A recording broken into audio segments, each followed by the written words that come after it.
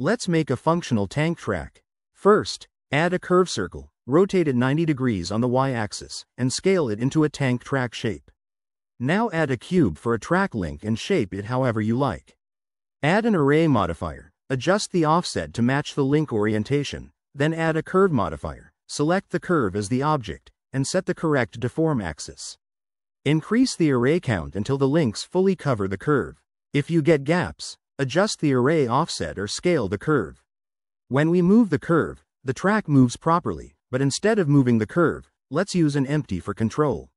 Select both the curve and the empty, press Ctrl+P, and parent them. Now we can move the track with the empty. The issue is when we move the empty along X or Z, the track deforms incorrectly.